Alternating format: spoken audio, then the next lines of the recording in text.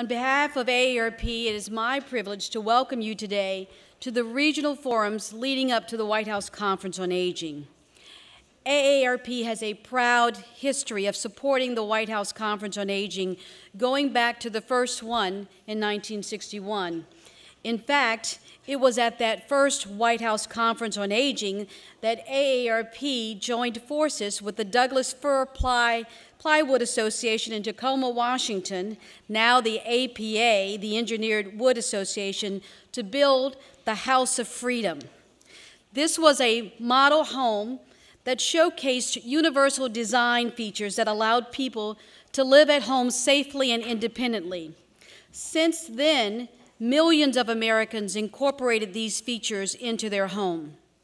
This is just one of the many ideas spawned by the 5 previous White House conferences on aging that have been improving the lives of people as they age for many years. That inaugural conference, with a keynote by President Eisenhower, had an enormous impact on millions of lives in many ways.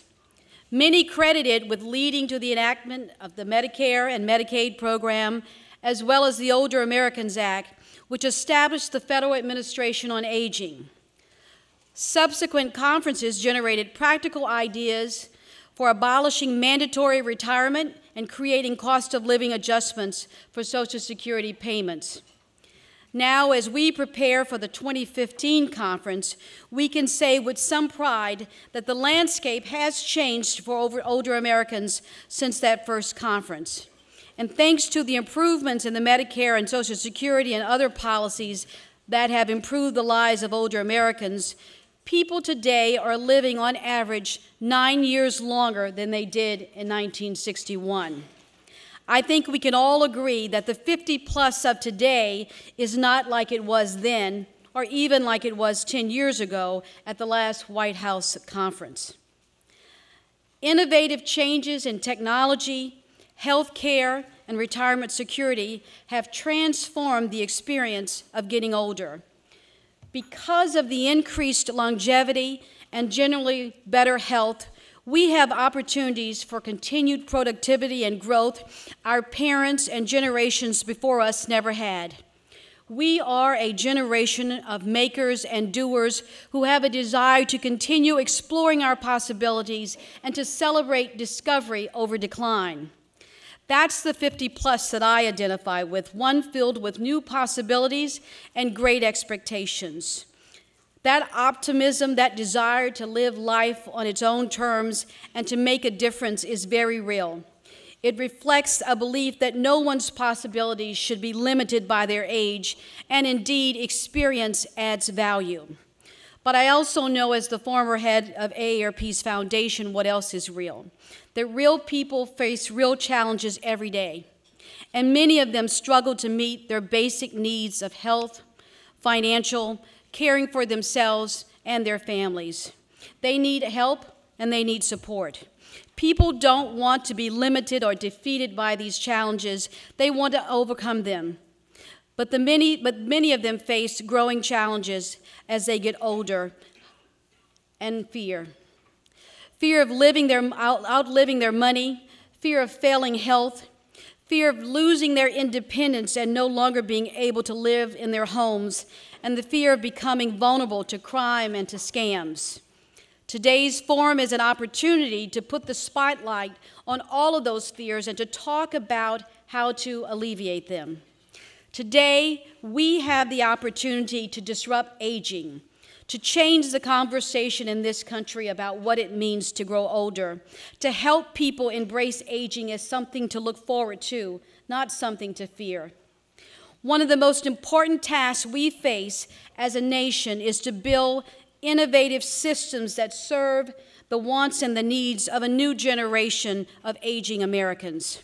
We strongly believe that older Americans have earned a voice in the debate over issues that affect their lives.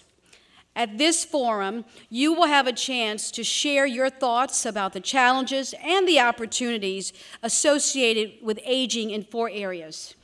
The first, retirement security. Financial security is essential to the peace of mind for older Americans, and it requires attention during our working lives to ensure that we are well prepared to live for many, many years. Second, healthy aging. As medicine advances, the opportunities for older Americans to maintain their health and vitality should progress as well, and community supports are important tools to promote this vitality. Third, long-term services and support. Older Americans overwhelmingly prefer to remain independent in their communities as they age. They need supports to do this, including caregiving networks and well-supported workforces.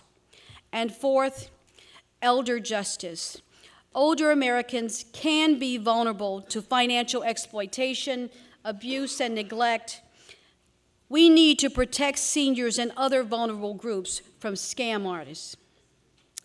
Back in the 1950s, when Ethel Percy Andrus created AARP, she expressed 3 goals for older Americans: to live with independence, with dignity, and with purpose. The policy issues have changed, of course, but as we hold today's regional forum, these values are as meaningful as ever. Dr. Andrus also once observed that each generation either brings new values by bringing vitality to the ideals or allows them through indifference to decay. Ever since the White House Conference on Aging, AARP has urged older Americans to speak out on the issues that affect their lives, to use their collective voice to unite behind a collective purpose. And now, as we prepare for the 6th White House Conference on Aging, this forum is your opportunity to bring new vitality to the ideals, to help a new generation of older Americans live with independence, with dignity, and purpose. Thank you very much.